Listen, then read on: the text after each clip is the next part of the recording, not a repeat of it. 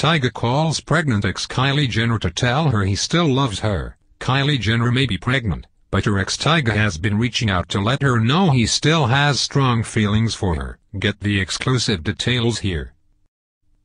Tyga, 28, isn't letting the fact that ex Kylie Jenner, 20, is pregnant with Travis Scott's baby get in the way of his feelings for her, and he reached out to her to tell her about it. Tyga reached out to Kylie to make it clear to her that he still has very strong feelings for her, a source close to Tyga shared exclusively with HollywoodLift.com. Tyga, over a few text messages, basically told his ex that, "I miss you, still love you and would treat you better than your man is." Tyga and Kylie's on-again off-again relationship ended around March of this year, but it seems it hasn't been easy on the rapper or his son, King Cairo. Tyga told Kylie that he has not been the same since they split, the source continued. He also let her know that King misses her too and asks about her all the time. Tyga wanted Kylie to know that if she ever felt neglected that he would always welcome her back. Tyga shared with Kylie that not only would he treat her better, but he felt he could be a better father figure to her baby too. Check out pics of Kylie and Tyga during their relationship here.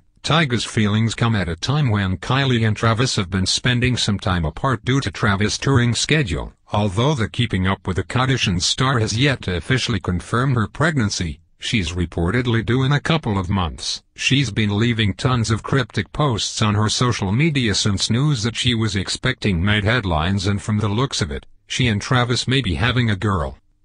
Despite the fact that Kylie's gearing up for another member of the family, she may still be thinking of her times with Tyga, but to have known each other for a long time and have a lot of history together. Only time will tell whether they will continue to be separated or form a friendship or a rekindled flame in the future.